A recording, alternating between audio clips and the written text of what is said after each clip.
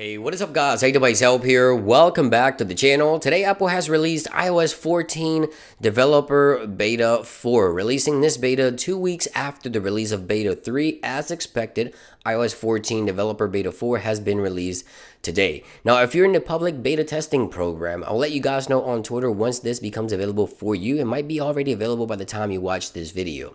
Now, today Apple released iOS 14 Developer Beta 4, as I mentioned, but they also released iPadOS Beta 4 as well for iOS 14, watchOS 7 Beta 4, and tvOS 14 Beta 4 has also been released. So big day today for Apple. In this video, of course, I want to share with you guys some of the latest changes that I've come across so far with iOS 14 Beta 4. Now, I do have a device running Beta 3 here just for reference so we can see what's new here in comparison to Beta 4. Now, first I want to talk about the size of a download. Right here, if you're coming from Beta 3 to Beta 4, is going to be anywhere from 600 to 700 megabytes, give or take, on your device. Now, the latest build number, if we head on over to General here in Settings, you'll see that the latest build number for Beta 4 is 18A5342E, and that's going to be the latest build number for the developer beta. Now, there's a few changes here on the latest iOS 14. I first want to talk about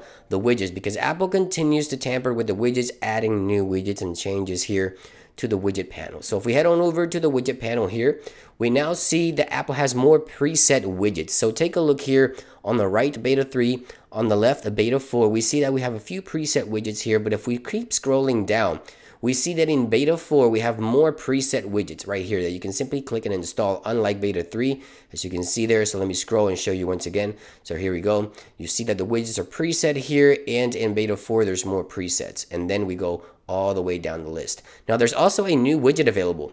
The Apple TV Plus widget is now available in Beta 4 as well. So if we head on over to the home screen here, we now have the Apple TV widget available. Now, this one has different shapes as well, just like other widgets. So let's go here into the widget panel and add it. And let me show you all the different sizes available for the TV widget. We have the smaller one here.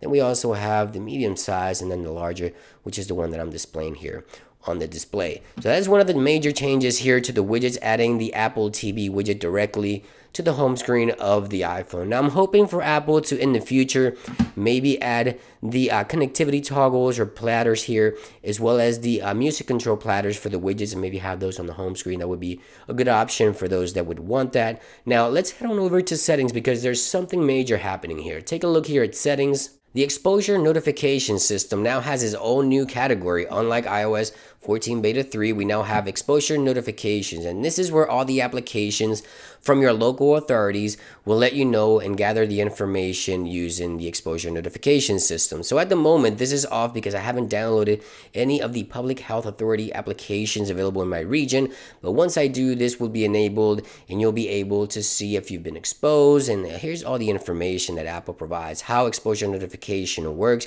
You see here your iPhone keeps a log of other phones near you. This includes iOS and Android devices as well.